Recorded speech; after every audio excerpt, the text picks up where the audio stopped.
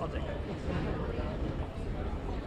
So I thought the summation by Mr. Sekulow, the president's lawyer, showed how weak their case was. He said, we don't have eyewitness accounts, that all we have is a newspaper article.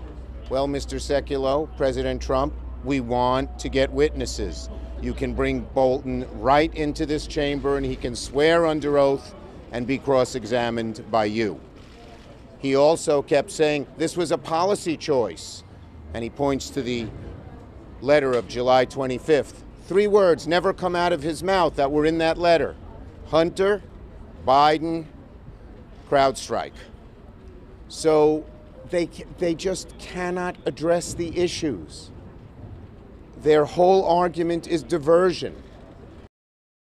The president's lawyers have spent 3 days avoiding the truth, pointing fingers here, there, and everywhere. Even one of them gave a political speech on the floor. It was like a campaign rally, because they don't want the facts. They don't want the truth. They're afraid of them. I think their case has been extremely weak. I hope that we have just 4 Republicans, all we need is 4, who rise to the occasion and say we need to find out the truth. And I would remind my Republican friends, these witnesses we've asked for are not Democrats, they're not anti-Trump people, they're his own appointees. We don't know if what they say will be exculpatory or further incriminating, but let the chips fall where they may. Get the truth. Why not? We want these 4 witnesses and these 4 sets of documents because we want a fair trial and a true trial where the facts come out. They can call who they want.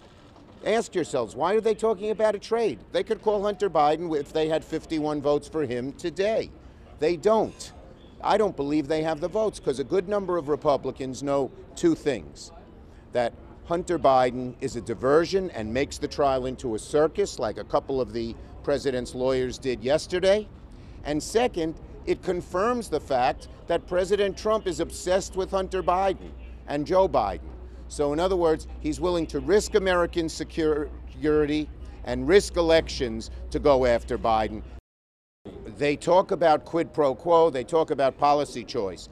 They don't talk about interfering in elections. That is one of the most serious things that a president can be charged with. It gets to the whole basis, core, root of America. And when you try to interfere with that and get a foreign power to interfere with that, you are risk to spoiling our democracy. I could not think of a more serious charge than that, nor one that was the founding fathers were more fearful of than that. Thank you, everybody. Thank you, Senator.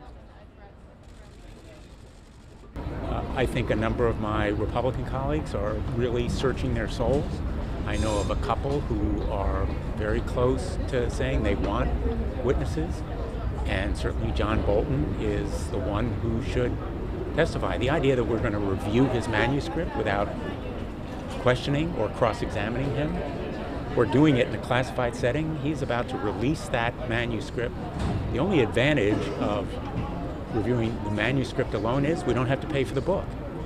And we really need to hear from him. I